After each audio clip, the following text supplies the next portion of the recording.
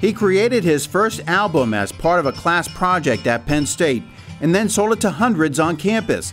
Van Wagner is now up to 28 albums, with that latest work coming out in January. We'll talk with him about his musical pathway, teaching, and his love of nature and history. Plus, speaking of pathways, we'll hear from a man who took one from Baltimore to New York City to Shamokin as he produces an animated series that airs on a national cable system. You can see these stories on the latest In Your Neighborhood, which premieres Wednesday night at 6:30 and 9:30 right here on SECV8, exclusively on the Service Electric Cablevision system.